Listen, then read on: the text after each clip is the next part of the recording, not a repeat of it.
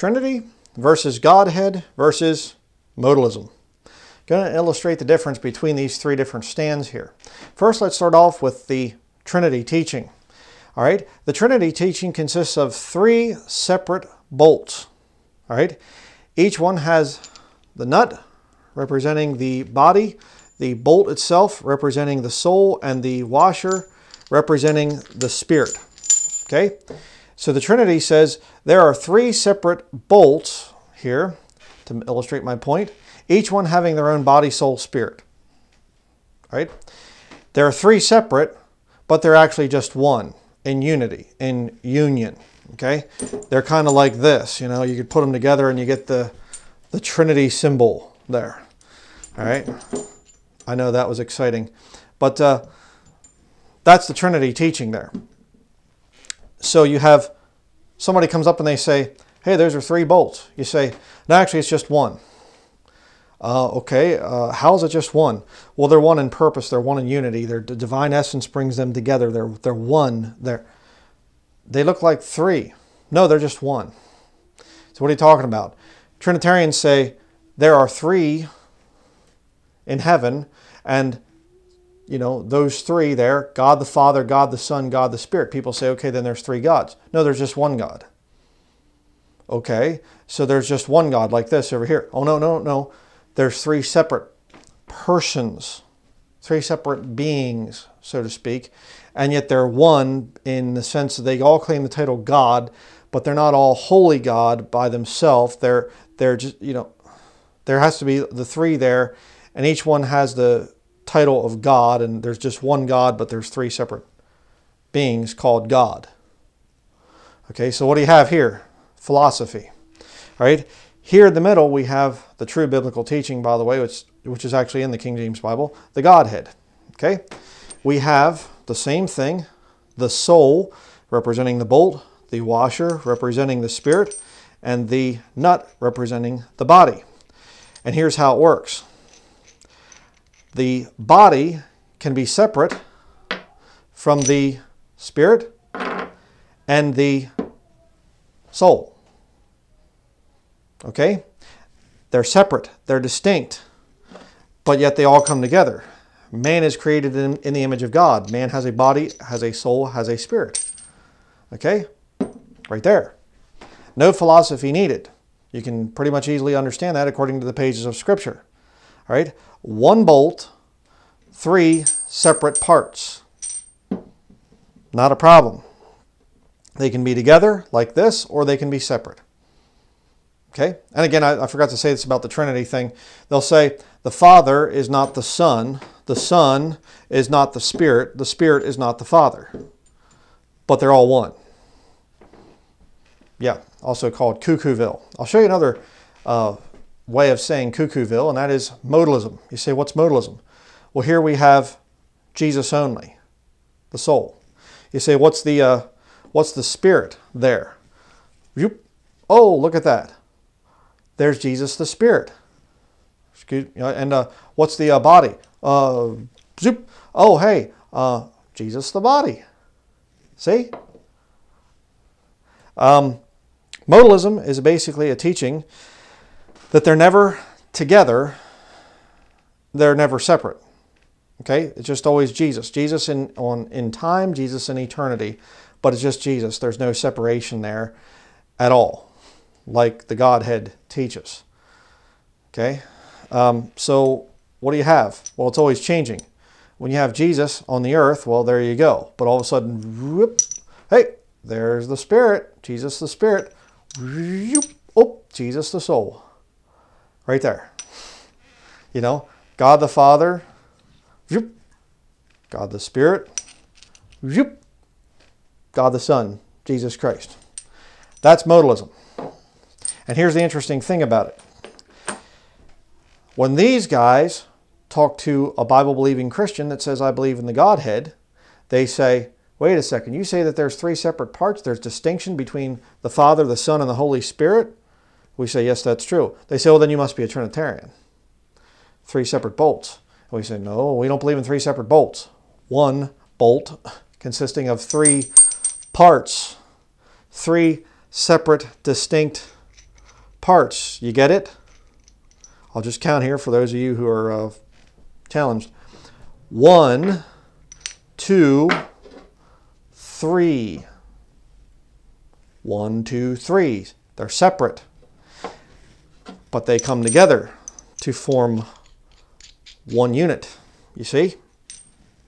That's the Godhead. Trinitarians, they hear us and they hear us say, they're just one. Jesus is God, and He is God, the flesh. The Father is the soul, and the Spirit there is the Spirit of the Godhead. These three are one. Okay, you understand that? And what the Trinitarians do is they say, well, then you're a modalist.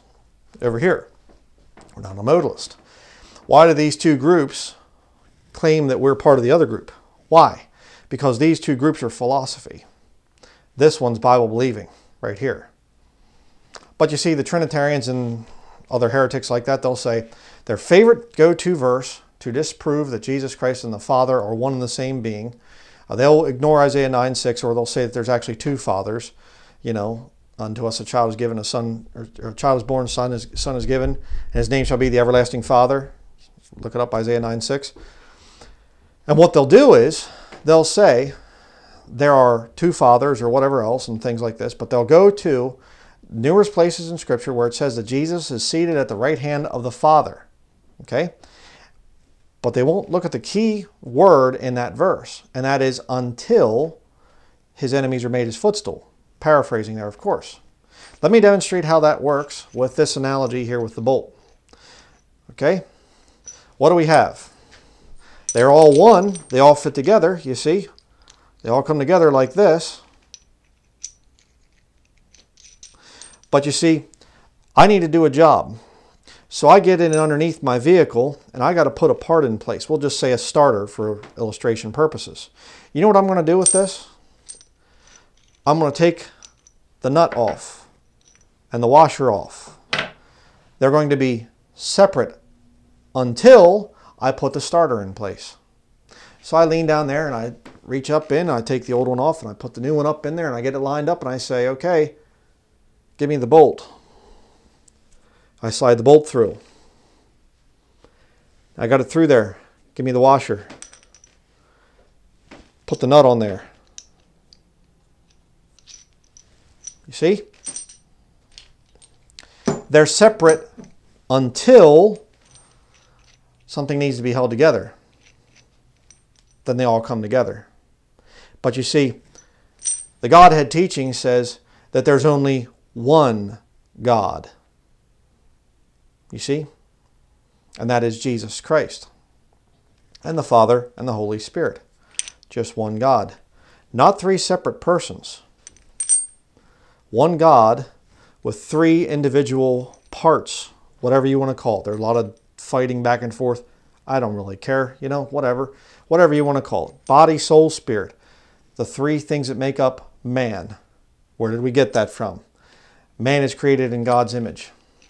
You see, the only thing that really makes sense is the Godhead teaching, if you're a Bible-believing Christian. This modalism thing, it just shifts and changes and whatever else, that's false. And the Trinity teaching of there's three bolts, but there is only one bolt.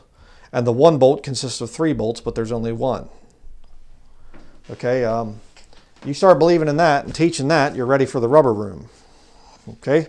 And a lot of people say Trinity type of terminology and things because they've never actually looked at the Scriptures. They rely on traditions of men and teachings of men, specifically the Catholic Church, which is where this whole Trinity teaching comes from. It is their very core doctrine. But we'll finish up here with Colossians chapter 2, verses 8 and 9. Beware lest any man spoil you through philosophy and vain deceit. There's three, but they're only one. And the one consists of three, but it's only one. What is that? Philosophy, vain deceit. This is the soul, but it morphs and becomes the body when it needs to. The body morphs and becomes the spirit when it needs to. Philosophy. That's what it is, and you'll be spoiled through it. After the tradition of men, after the rudiments of the world, and not after Christ. Right there. For in him dwelleth all the fullness of the Godhead bodily. Just one God, consisting of three parts.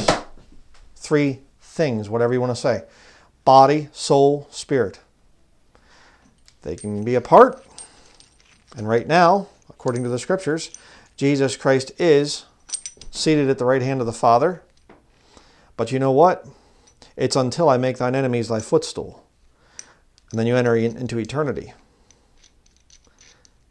And you go, and there you have it. One throne in the end part of Revelation. Talked about that in other studies. Just one. He's only one God. Hear, O Israel, the Lord our God is three. No, one. Just one. So, I hope that helps illustrate the difference between Trinity, Godhead, and modalism. You're falling for either one of these, this Jesus oneness Pentecostal thing or Trinitarianism over here. You've been led astray. And I dare say if you're really hardcore, really militant, and against the Godhead teaching of Scripture, you're not saved. Just as simple as that. I would suggest that you get straightened out on this issue because it's very important to the Lord, His character, His makeup. And the thing I've noticed, especially with the Trinitarian camp, is that they are all about demoting Jesus Christ every chance that they can. Well, he's the second member of the Trinity. Well, he's lesser than God. Well, he was created and whatever else. Yeah, that's what they're all about over here. This is the most satanic, most heretical teaching that there is. But you see, I'll just say this in closing, and that is, this one's important because there are three beings that show up in the future that Catholics are going to worship as God. Antichrist, false prophet, and the dragon, Satan himself on the earth in the time of Jacob's trouble. So it's very important for the Catholics to get this Trinity teaching in. That's why they love it so much. That's why it's the core doctrine of Roman Catholicism. Please don't fall for that deception. Jesus Christ is only one being. And He is the Father, the Son, and the Holy Spirit, all in one being.